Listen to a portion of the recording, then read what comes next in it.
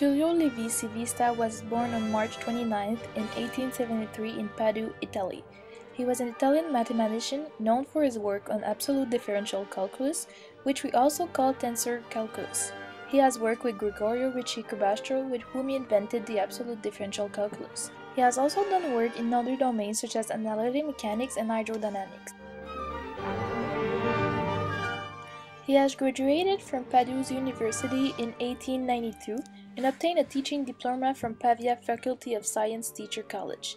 After obtaining these two diplomas, he has married one of his students, Libera Trevisani. In 1918, he was named to the chair of higher analysis at the University of Rome, and 2 years later, he was appointed to the chair of mechanics in that same university.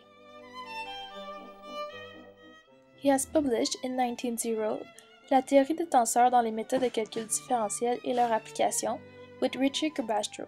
The work was used by Einstein for the understanding of tensor calculus, which he needed to expand his general relativity theory. Levi-Civita's book is still used and remains one of the classical texts translated in many languages. He corresponded with Einstein between the years 1915 and 1917, with whom he exchanged problems about the gravitational field. He has also contributed to Dirac's equation in quantum mechanics. Levi-Civita moved to Princeton to live with Einstein in order to expand their work. But when the risk of war in Europe rose again, he returned to his original country in Italy.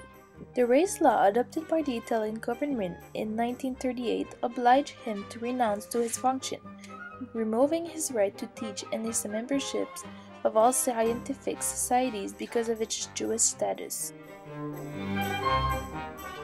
In 1941, after having renounced to his function, he died from a stroke in his apartment in Rome. When asked what he liked best about Italy, Einstein has responded spaghetti and Levi-Civita. Since classical vectors were proper to domains such as physics and mechanics, mathematicians discovered that in certain physics areas, variables could not transpose into one column vector. That is the case for variables coming from continuum mechanics, fluid or solid, electromagnetism, and relativity. At the end of the 19th century, after the analysis of certain forces leading to a 9-number vector characterizing forces or voltage, mathematicians had to invent a new geometric object. Therefore, tensors were created. Tensors are mathematical objects generalizing the concept of vectors and matrices. They were introduced in physics to represent the state of stress and the formation of a volume subjected to forces, hence their name. Tensors have as an advantage to be able to be free of coordinate systems, which make the development invariant. It is useful in relativity since it reduces calculations.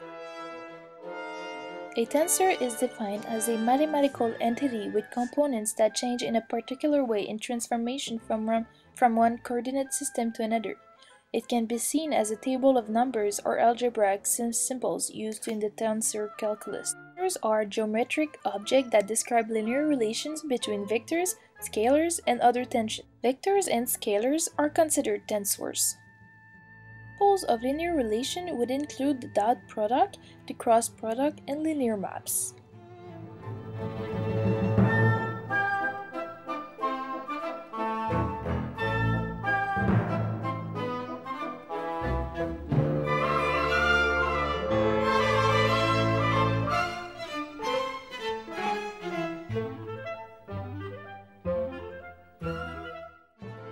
The order of a tensor is the number of dimensions a table has.